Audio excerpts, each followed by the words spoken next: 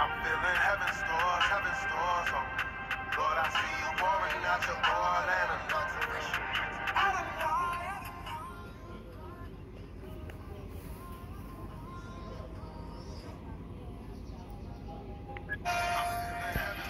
Heaven stores. Lord, I see you pouring out your oil and anointing.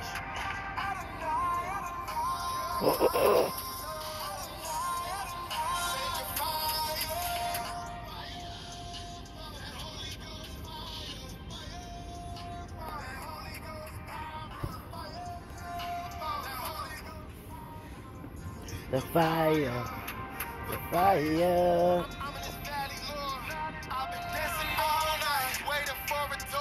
So open up in these skies. So check this out. How y'all doing this morning? So check this out. Humans. You gotta love humans. You gotta love humans where humans at.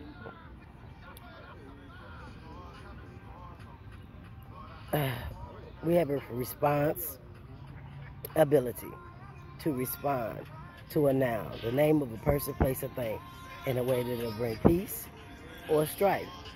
A lot of times, we as humans get caught up in another man's opinion of whatever. And in doing so, it binds one up. You don't want to give nobody that kind of power over you. You don't want to give nobody that kind of power to make you feel some type of way up in your Holy Ghost and your Shanana, concerning you. Put on the armor of the Lord. Every soldier in the army of the Lord on one accord. Because Jesus Christ is King. And this is what he wants from the believers, But we caught between two opinions. We caught between our facts over our feelings over the facts. If we get out of the feelings being overriding the facts, then we can come on one accord and form a mighty fist to get a devil a mighty blow. But we have to get out of Stockholm Syndrome. Look it up. Google it while you can. They been flipping stuff in the Google. They done changed so many words, meanings of words in Google in the past, however long they've been doing it. Yeah.